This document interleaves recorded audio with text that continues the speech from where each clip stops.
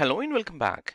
In this lesson, we will be looking at storage products and services and how they can be used and how they are different from each other. Also, we will be looking at storage account and other things, how they can create at the high level. To begin with this, now we can see that within this cloud models, you have infrastructure as a service as well as the platform as a service model. So within the Microsoft, you have all these possible cloud storage options. When we say disk, file, blobs, and queues and tables, all these are the options you have. Let's have a look on the disks. So the disk type, when we use is if we have a virtual machine, if we want to attach the hard disk, so definitely it would be a disk type of the storage we would be using. So that means the virtual machine's images will be used or stored for disk type of the storage. And there is a storage type also. We have a premium storage. When we say premium storage, it means that you have the space is coming from your SSDs. So as you know, solid state drives is the higher IOPS, that means input output operations per second can be done in the SSDs. That means you're getting really higher performance compared with your normal disk. So that's where disk comes into the picture. Now when you compare with the files, the only difference is that Azure Files goes a little bit above disk. That means it's not only just for the scaling purpose, it can also store the files as well as the disks. So with Azure Disk, we really are limited towards to the virtual machines, and that's especially for the disk images. But with Azure Files, we could store disk images or any kind of file and folders that we wanted to store. We can store within the Azure Files. It's a full-scale system, and along with that, Azure File Storage supports SMB protocol, which is just a protocol to connect your files and like a share folders across your computers. And it gives you an REST API that can use to access our data in a programmatical way also. And that means the Azure Files is a really great option for any legacy applications that you wanted to lift and shift as it is to migrate to your cloud. It's the best option because it's very common for legacy applications to rely on writing things to file systems or file shares. Instead of using or having to update your applications as you move into the cloud to have it write everywhere or somewhere, you can have it to continue to write files and shares just to use Azure Files to make that file shares available in the cloud. We have disks and file shares which are coming from infrastructure as a service option, and these provides a kind of framework for very low level data operations like saving and mounting virtual machines and the disks and implementing full file systems within Microsoft Azure Cloud. Now we also have these three different platform as a service options, as well as we have storage blobs within this. This is called the storage blobs, and also tables and the queues. Now when we talk about the blobs, a blob is one of the more commonly used storage service, and this blob service or blob storage is mostly optimized for storing massive amount of unstructured data. For example, a text data, it can be, or binary data. So it's ideal for serving some kind of images or documents directly to a browser, or maybe storing files and distributed access, or streaming videos, audio files, or even storing files or data for backup and restore in case of disaster recovery or archiving purpose. Even storing data for analyzing by an on-premises or Azure hosted services, the blobs are the best suitable things. If you're a developer, you know that you wanted to store some files as the input-output mechanism.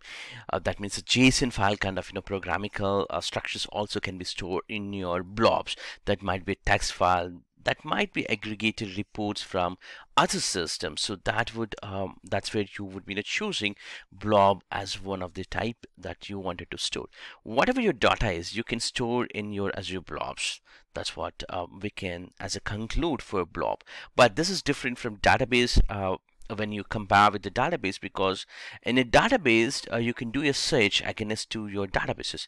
Since we can't do a search because it's a completely unstructured data against to the Blob, you can't do. That's why it's different. You can't compare Blob with its storage, Blob storage with SQL database storage. That's what I wanted to convey here. And it's better for other types of data other than the database, and that's really good at is storing, for example, metadata, images, PDF files that we just talked about in a minute or so. If you want a little bit more granular control over your data that you wanted to serving, will move into Azure Tables. Basically, because the Azure Tables you can go for a structure kind of thing, a little bit of structure. Why I'm saying is a little bit of structure, because it's a little bit more granular. You have the control over your data that you are saving, and you can move it into Azure Tables. And this is within NoSQL database, and actually more closely resembles a real database than your Azure Blobs. Let's have a look on it. If you see in this slide, we have a table. The table is a normal row kind of thing where you can actually kind of in a query can be, you can do a kind of in a query, but it's very similar to your relational database in the backend, but it uses a different type of technology, and it's called NoSQL, which represents non-relational database. And with Azure Tables, because of this different way of handling data versus how you do it in your SQL database would do it, we get a massive auto scaling capabilities within Azure Tables, because we can query for a larger number of data, whatever it is coming out of in a non-structured data. For example, if I take it up a Twitter feeds, which comes as a non-structural, so if something happens in the event, we don't know a way to put it in a SQL database, because for a SQL, again, you need to have some of the columns in a proper way, because it's a structure way we call it. But here with a no structure, it doesn't matter what kind of a structure it is coming, we simply put it there and we can query any point of time from the Azure Tables. That's where Azure Tables with a new NoSQL database. So that means there's no relationship for the data which is coming, so it can be easily analysis, and it's massively dynamically you can scale up based on the load, and you don't have to worry with any of these files solutions about managing servers or auto scaling of any of that. It's all handled by Microsoft from the Azure side, and our data is always available as quickly as possible to us.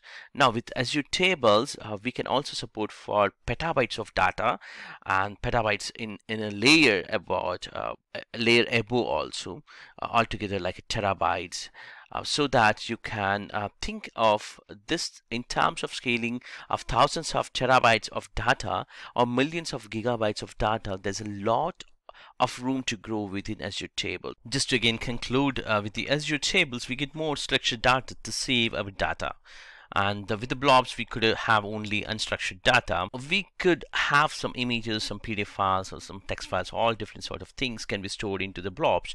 But with the tables, there's a little bit more structured data can be stored. We define some columns. It gives us an ability to query our data. Unlike Blobs, we can actually query any of the columns inside of your storage tables. With the capacity act, it does really act more like a database than your Blob storage.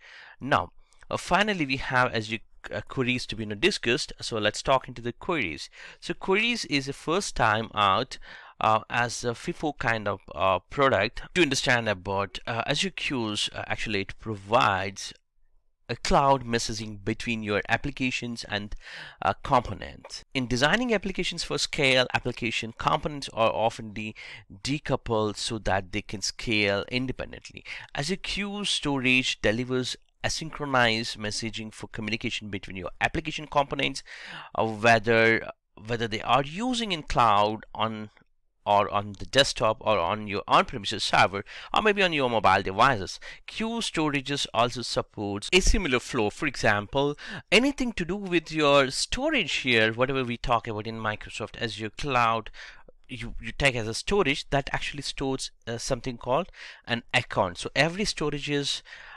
related and it will be on top or inside in a storage account. So let's take, you have a big computer normally and you have all the hard disk. So if you ask, where's your data is stored, you will say that, I have it in my hard disk, which is in this machine.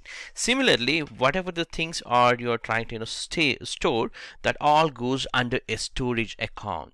So the storage account will have different types. For example, here disks, files, blobs, tables, queues, all that are possible with the storage account. Let me show you, what I'm trying to talk. So this is one of my storage account which was created. I'm going to show you in a minute or so, or maybe in upcoming videos. But if you see here, this is my storage account. Inside this, you have the under containers. A container is like a folder kind of thing, which is you can create. Inside that, you will be storing VHD files maybe, and that's where blobs will comes into the picture.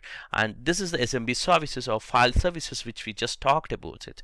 And we also talked about the tables. Like in the tables, you can create a demo or AZ900 table, and just give it to your developers, and they would actually feed the tables in a right way.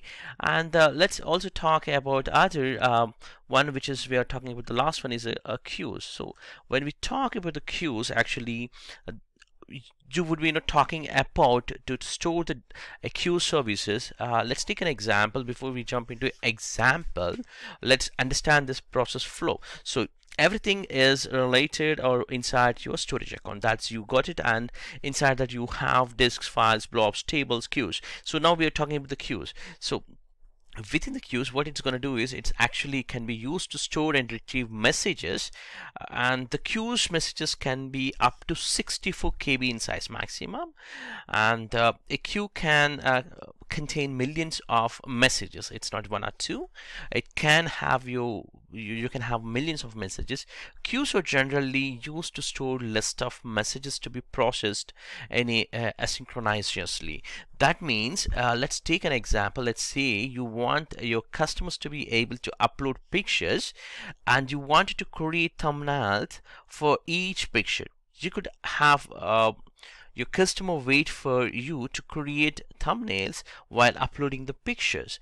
And the alternative would be to use a queue, because when a customer finishes their upload, write a message to the queue in a programmatical way and say that, hey, now we have an Azure function retrieves that message and says that, hey, queue is now created and create a thumbnail within this. So now what would happen is each of the parts of the processing can be scaled separately. That gives you more control when it is actually tuning your users.